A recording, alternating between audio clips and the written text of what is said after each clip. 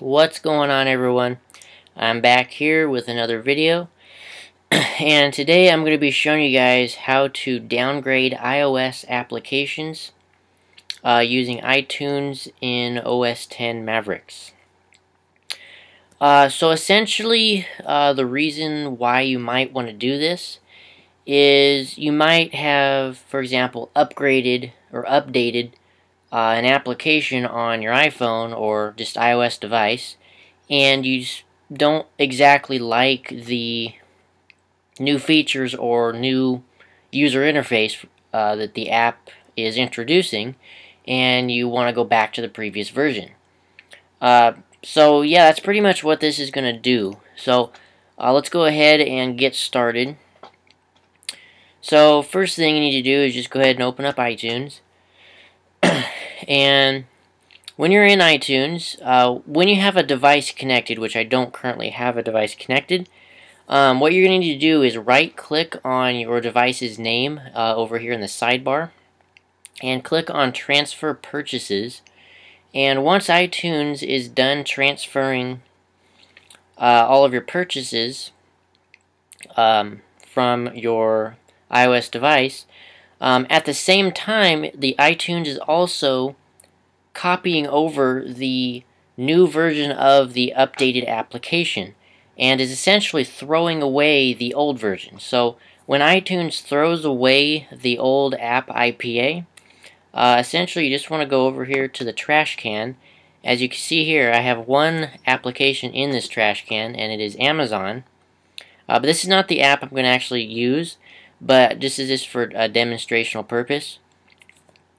But yeah, when iTunes throws away the app IPA file, it'll go into the trash can, and what you want to do from there is just drag the app IPA file out onto your desktop, and then from there you'll just drag it into iTunes. So I'm going to go ahead and just go over here where I have stored several actually app IPAs.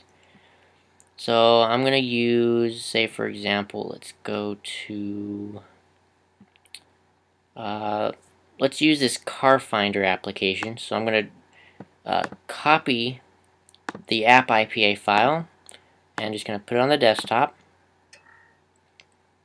Grab it over here.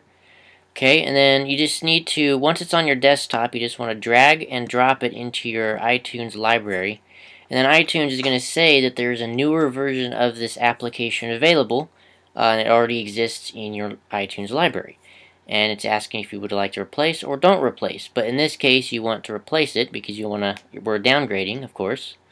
So and hit replace. iTunes will replace that application and it'll update everything.